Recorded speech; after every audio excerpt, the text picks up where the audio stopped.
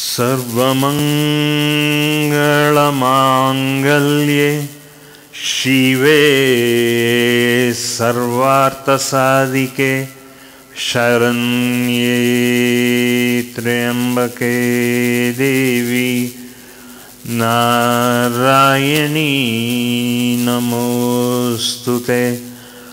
ಸರ್ವಮಂಗಳಮಾಂಗಲ್ಯೆ ಶಿವೆ ಸರ್ವಾರ್ಥಸಾಧಿಕೆ ಶರಣ್ಯೇ ತ್ರ್ಯಂಬಕೆ ದೇವಿ ನಾರಾಯಣೀ ನಮೋಸ್ತುತೆ.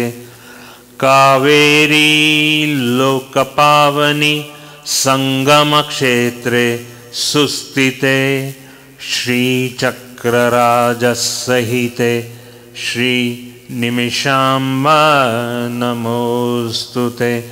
ಶ್ರೀ ನಿಮಿಷಾಂಬಾ ನಮೋಸ್ತುತೆ.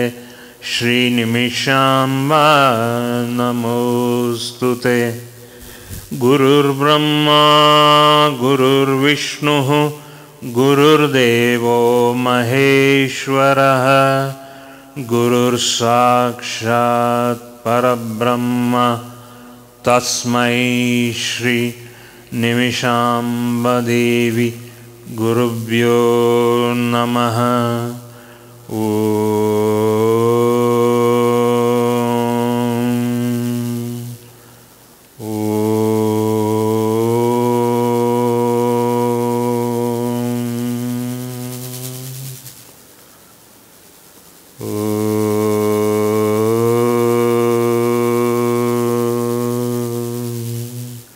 ಓಂ ಐಂ ಹ್ರೀಂ ಕ್ಲೀಂ ಚಾಮುಂಡಾಯ ವಿಚ್ಚೆ.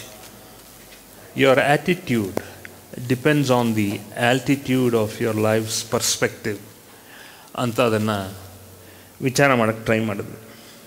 ಏನು ಅಂದರೆ, your attitude depends upon the altitude of your life's perspective. Life's perspective ಅಂದರೆ ಏನು? ದೇವರ ಕೃಪೆ. For a human being, God's grace is very important. So first we should try to get God's grace into our life. ಇದರಲ್ಲಿ ನಮಗೆ ಹಲವಾರು ಇದೆ. ಧರ್ಮಶಾಸ್ತ್ರ is the best life's perspective. If you look at dharmashastras, if you look at all the shastras prescribed in the dharma, ಧರ್ಮ ಅಂದರೆ ಏನು? Bhagavad Gita is a kind of a dharma. Okay? Upanishad is a kind of dharma. All the dharmas proclaimed by the rishis and the saints in our Sanatana dharma is dharma. So, life's perspective depends upon the altitude upon our life's perspective. ಅಂದರೆ ಲೈಫಲ್ಲಿ, ಜೀವನದಲ್ಲಿ ಏನು principal ನಾವು ಇಟ್ಕೊಂಡಿದ್ದೀವಿ ಅನ್ನೋದು important. ಅದಕ್ಕೆ ನಮ್ಮ ಪೂರ್ವಿಕರೆಲ್ಲ ಏನು ಮಾಡಿಕೊಂಡ್ರು ಅಂದಾಗ, ಎಲ್ಲ ಥರ ಈ ಭಗವದ್ಗೀತಾ, ಉಪನಿಷತ್ಗಿಂತ ಮುಂಚೆ ಭಗವದ್ಗೀತಾ, ದೇವರ ಶಾಸ್ತ್ರ, ರೀತಿ ನೀತಿ, ಪಾಠ, ಇದನ್ನೆಲ್ಲ ನಮ್ಮಲ್ಲಿ ಸ್ವಲ್ಪ ಸ್ವಲ್ಪ ಬೋಧನೆ ಮಾಡ್ತಾ ಬಂದರು. ಬಟ್ ನಮಗೇನು ಅಂದರೆ, only up to 20 years we were able to get and all that. Whatever remains at the age of our age, at the age of 20, then that is pertained. And sometimes ಮನೆಯಲ್ಲಿರೋತಕ್ಕಂಥ ಪೂರ್ವಿಕರು, ನಮ್ಮ ತಾತ ಅಜ್ಜಿ ಅವರೆಲ್ಲ ಏನು ಮಾಡಿದ್ರು, ಗಾದೆ ಇತ್ಯಾದಿ ರೀತಿ ನೀತಿ ಎಲ್ಲ ಧರ್ಮನ ಸ್ವಲ್ಪ ಸ್ವಲ್ಪ ಹೇಳ್ಕೊಟ್ರು. So what ever remains in us till the age of 20 is what is retained by us. What remains in us is till the age of 20 is what that is retained in us. ಅದಾದ ಮೇಲೆ ವ್ಯವಹಾರದಲ್ಲಿ ಏನು ಮಾಡಿದ್ರು, ನಮ್ಮ ತಂದೆ ತಾಯಿನೇ ಆ ಥರ ಹೋಗು, ಓದು, ವಿದ್ಯಾಭ್ಯಾಸ ಮಾಡು, ಕೆಲಸ ಮಾಡು ಅಂತ ಹೇಳಿ ಒಂದೊಂದಾಗಿ ಸ್ಟೇಜ್ ಓವರ್ ಸ್ಟೇಜ್ ನಮ್ಮನ್ನು ಅದನ್ನು ಚೇಂಜ್ ಆಗುತ್ತೆ ಅಂತ ಅವರು ಅರ್ಥ ಮಾಡ್ಕೊಳ್ಳಿಲ್ಲ. They never thought we will change so drastically. ಅವರು ಹೆಂಗೋ ಕಲ್ತ್ಬಿಟ್ರು. ಯಾಕೆಂದರೆ ಮನೆಯಲ್ಲಿರೋ ತಾತ ಅಜ್ಜಿ ಎಲ್ಲ ಏನಂದರೆ they were all very stern, ತುಂಬ ಸ್ಟ್ರಿಕ್ಟಾಗಿದ್ದರು. ಸ್ಟರ್ನ್ ಆಗಿದ್ದಾಗ ಏನಾಯಿತು? So they were able to put fourth there kind of a principles in us. ಆ ಪ್ರಿನ್ಸಿಪಲ್ಸು, ಆ ರೀತಿ ನೀತಿಯೆಲ್ಲ ನಮಗೆ ಆದಷ್ಟು 20 ವರ್ಷದೊಳಗಡೆ ಏನು ಬೋಧನೆ ಮಾಡಿದ್ರೋ ಅಷ್ಟೇ. ಆದರೂ ನಮ್ಮ ಹುಡುಗಾಟದ ಬುದ್ಧಿನಲ್ಲಿ ಅದರಲ್ಲಿ ಏನೇನು ಒಂದೊಂದು ಎಷ್ಟೋ ಉಳಿದಿದೆ ಅಂದಾಗ ಅಷ್ಟು ಉಳಿದಿದೆ ಅಷ್ಟೆ. Only once you came here, ಸ್ವಲ್ಪ ನಿಮಗೆ ಅದರ ಕಡೆಗೆ ಮತ್ತೆ ನಿಮ್ಮ ಸಂಸ್ಕಾರ ನಿಮ್ಗೆ ಇರೋದರಿಂದ ಏನಾಯಿತು, ಇಲ್ಲಿ ನಾನು ಹೋಗಬೇಕು, ಇಲ್ಲೊಂದು ಸ್ವಲ್ಪ ಇನ್ನೊಂಚೂರು ಹೆಚ್ಚಾಗಿ ತಿಳ್ಕೊಳ್ಳೋಕ್ಕೆ ಮಾಡಬೇಕು ಅನ್ನೋದನ್ನು ಒಂದು ನೇಮ ನಿಷ್ಠೆಯಲ್ಲಿ ಫಾಲೋ ಮಾಡೋಕ್ಕೆ ನಾವು ನಿಮಗೆ ಅದನ್ನೆಲ್ಲ ಸಾಕಷ್ಟು ಆಸ್ಪಾದ ಕೊಟ್ವಿ. We wanted you to develop spiritually. Okay, spiritual develop ಆದಾಗ what happens, the base of you is spiritual. ಅದಕ್ಕೆ I don't insist that much of religious ಅನ್ನೋದು ನಿಮಗೆ ಗೊತ್ತಾಗಿದೆ. ರಿಲೀಜಿಯಸ್ನಾಗ ಏನಾಗುತ್ತೆ, if you understand your life from 20, 21, 22, maximum 20, ಆಗ you will have the religious doctrines in life, and the religious doctrines are called as ಧರ್ಮ. So you don't slip up in your consciousness. So all of a sudden I am bringing out the word consciousness. ಚೈತನ್ಯ, ನೀವು 20 ವರ್ಷದಲ್ಲಿ ಏನು ನಿಮ್ಮ ಪೂರ್ವಿಕರು ಮತ್ತು ನಿಮ್ಮ ಪೂರ್ವ ಜನ್ಮದ್ದು ಸಂಸ್ಕಾರ ಮಾತ್ರ ನಿಮಗೆ ಉಳಿದಿದೆ. So if you think you have retained something, it is because of your last life connection. That has now triggered your consciousness much more. So basically, I have been advocating, be nice, be truthful to yourself, and as much as possible, be truthful to yourself. ನಿಮ್ಮದೇ ಆದಂಥ ನಿಮ್ಮ ಇರುವಿಕೆಗೆ, ನಿಮ್ಮದೇ ಆದಂಥ ಆತ್ಮಕ್ಕೆ ನೀವು ಮೋಸ ಮಾಡಬೇಡಿ ಅಂತ ಹೇಳೋದು. ಮೋಸ is a very strong word. But ಏನಾಗುತ್ತೆ ಅಂದರೆ, ನೀವು ಧರ್ಮಕ್ಕೆ ವಿರುದ್ಧ ನಡ್ಕೋಬೇಡಿ. ಅದೇನೇ ನಮ್ಮ ಇತಿಹಾಸಗಳು, ನಮ್ಮ ಪುರಾಣ ಎಲ್ಲವೂ ಹೇಳಿರೋದು ಹಾಗೇನೆ.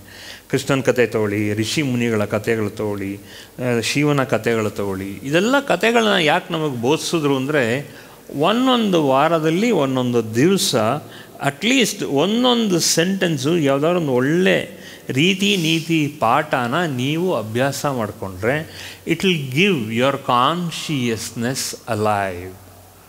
ಹೇಳ್ತಾ ಇದ್ದೀನಿ, ಇಫ್ ಯು ಹ್ಯಾವ್ ದಟ್ ಅಭ್ಯಾಸ, ಒಂದು ವಾರದಲ್ಲಿ ಒಂದು 5 ನಿಮಿಷ 10 ನಿಮಿಷ ರೀತಿ ನೀತಿ ಪಾಠಗಳು, ಋಷಿ ಮುನಿಗಳು ಅವರು ಹೇಳಿದಂಥ ಪಾಠಗಳನ್ನು ಒಂದು 5 ನಿಮಿಷ, ಒಂದು 10 ನಿಮಿಷ concentrate for 5 minutes of 10 minutes on your life, so that you will get all the inputs. ಯಾಕೆಂದರೆ ಆತ್ಮಕ್ಕೆ prayer is the thing which completely refurbishes or completely reinvents your soul towards that divinity. ನಿಮ್ಮ ಆತ್ಮದ ಶಕ್ತಿ ಜೊತೆಗೆ ಪ್ರೇರಣೆ ಕೊಡ್ತಾ ಬರೋದು. So be good, do good, here good, act good ಅಂತ ಹೇಳೋದು ಯಾತಕ್ಕೆ ಅಂದರೆ, ಸೊ ದಟ್ ಆಗಾಗ ಒಂದು ನಡೆ, ಮಾತು, ನುಡಿ, ಋಷಿಗಳು, ಮುನಿಗಳು, ಕೃಷ್ಣನ ಕತೆ, ಈ ರೀತಿಯೆಲ್ಲ ಸ್ವಲ್ಪ ಆಗಾಗ ಚೈತನ್ಯದಲ್ಲಿ ತುಂಬಿಕೊಂಡಾಗ ನಿಮಗೇನಾಗುತ್ತೆ, ಯು ಆರ್ ನಾಟ್ ಬಿರೆಫ್ಟ್. ಅಂದರೆ ನೀವು ಮೋಸ ಹೋಗೋಕ್ಕಿಂತ ಹೆಚ್ಚಾಗಿ ನೀವು ಬರೋದಿಲ್ಲ, ಆತ್ಮದ ಬರ ಇರೋದಿಲ್ಲ. ಇಲ್ಲಾಂದರೆ ಏನು ಮಾಡುತ್ತೆ ಅಂದರೆ, ಪೂಜೆ ಪುನಸ್ಕಾರ ಇತ್ಯಾದಿಗಳಲ್ಲೇ ಆತ್ಮದ ಬರ ಇದ್ದರೂ ಕೂಡ, ಅಂದರೆ ಆತ್ಮದ ಬರ ಇಲ್ಲದೇ ಇದ್ದರೂ ಕೂಡ ಸ್ವಲ್ಪ ನಾವು ಯಾತಕ್ಕೆ ಮಾಡ್ತಾಯಿದ್ದೀವಿ? Because the human mind is very very precious. The human life is very precious. So how you conduct your life in a precious and auspicious way, ಎಷ್ಟು ಪಾವನ ಪವಿತ್ರ ಮಾಡ್ಕೋತೀವಿ ಅನ್ನೋದು ಇಂಪಾರ್ಟೆಂಟ್. ಅದಕ್ಕೆ I am insisting on you that we have the 36 ತತ್ವ. ಆ 36 ತತ್ವದಲ್ಲಿ we should also impose on ourselves at least 5 minutes one tattva. Last week I gave this tattva. Your attitude towards upon or depends upon the altitude of your life's perspective. ಜೀವನದ ದೃಷ್ಟಿನೋಟ. Perspective ಅಂದರೆ ಏನು? ಜೀವನದ ದೃಷ್ಟಿನೋಟ ಏನು? ನಿಮ್ಮ ಜೀವನದ ದೃಷ್ಟಿನೋಟ, your lives perspective. ನಿಮ್ಮಲ್ಲಿ ರೀತಿ, ನೀತಿ, ನಡೆ, ನುಡಿ, ನೀವು ಮಾಡೋ ಮಾತು, ನೀವು ಸ್ಪಂದಿಸೋತಕ್ಕಂಥದ್ದು. So when you move along with the society of people, so the perspective depends upon how they respond or how they do not respond. ಯಾವ ಥರ ಅವರು ರೆಸ್ಪಾನ್ಸ್ ಕೊಡ್ತಾರೆ, ಯಾವ ಥರ ರೆಸ್ಪಾನ್ಸ್ ಕೊಡಲ್ಲ. ನಿಮ್ಮ ಕೆಲಸ ಇರ್ಬೋದು, ನಿಮ್ಮ ವೃತ್ತಿ ಇರ್ಬೋದು, what ever thing you do, you should always understand there is always a life's perspective in that. That is why I insist, when you take a breath, deep breath, you understand there is Brahma, there is Vishnu, there is Maheshwara, and there is also, along with the three, there is Mahakali, Mahalakshmi, and Mahasaraswati. There are 6 cardinal forces in you, and when you give all the 6 cardinal forces of your life, which is prompting you to think in a very divine way. So ಆ ಥರ ನೀವು ಡಿವಿನಿಟಿಗೆ ನೀವು ಹೋದಾಗ ಆಟೋಮೆಟಿಕ್ಕಾಗಿ ಆಗುತ್ತೆ. ನೀವು ಆಮೇಲೆ ಕೃಷ್ಣನ ಕತೆ ಕೇಳ್ತೀರಾ, ನೀವು ಪುರಂದರದಾಸರ ಕತೆ ಕೇಳ್ತೀರಾ, ಎಲ್ಲ ಕತೆ ಕೇಳ್ತೀರಾ. I am telling you, from so many weeks I have been telling you, why don't you understand you can become a Purandaradasa? You can become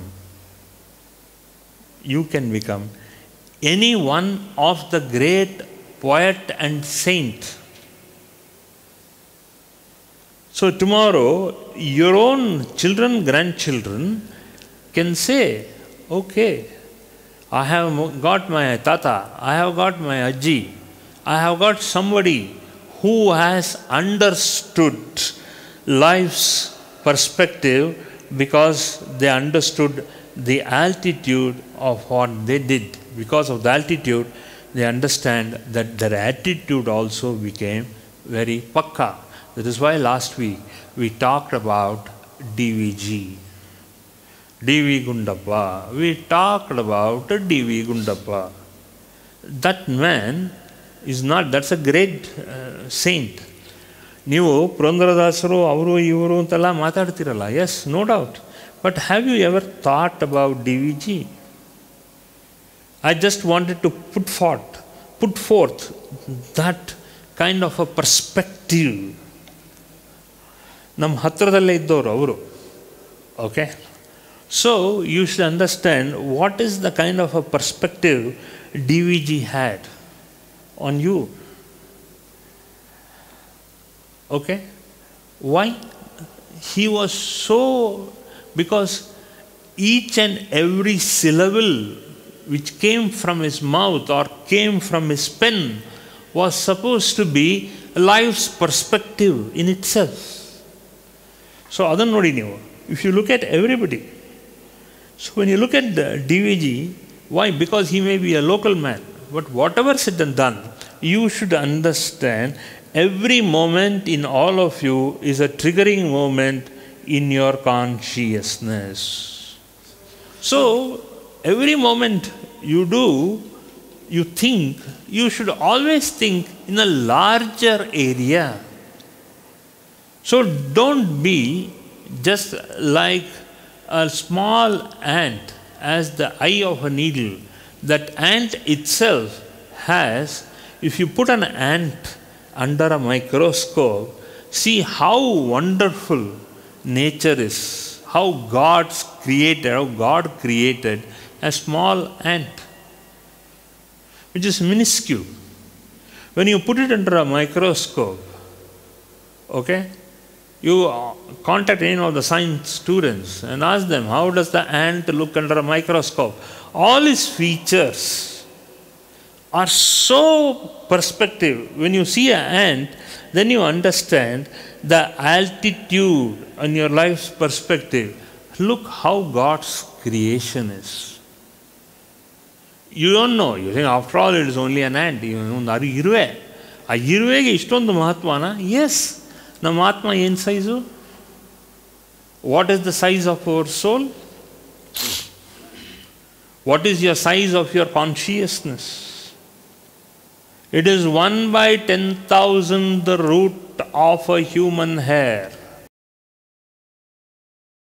For more satsangs from Shri Nimishananda Guruji, subscribe to this channel. Click the bell button below to get notifications. Like and share the video and spread the divine message.